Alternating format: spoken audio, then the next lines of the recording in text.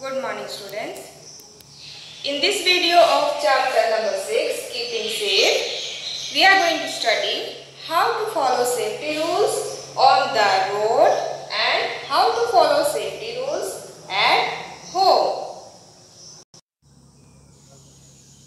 Safety at road. Students, when you are on the road, you have to follow certain rules.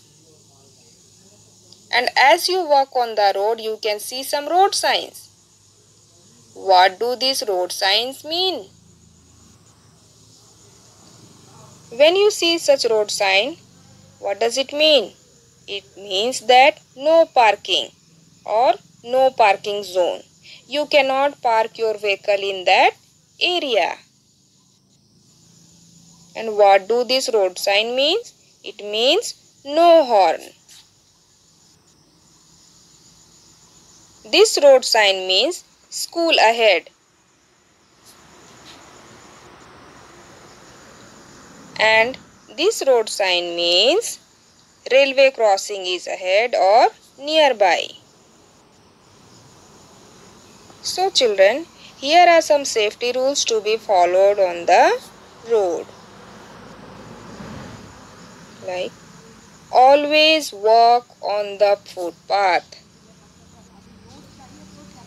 Cross the road at zebra crossing. Never play on the road.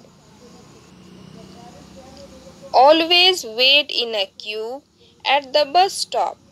Do not push anybody while getting into the bus. And students, you should be very careful while traveling in a bus. You should never lean out of a moving bus. Next is safety rules at home. Students, here are some safety rules to be followed at home. Do not play with sharp things like blade, knife and scissors. You may cut your finger.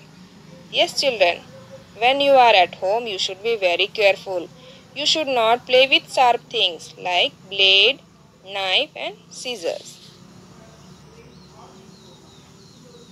Never touch the electrical points with wet hands. You may get an electrical shock.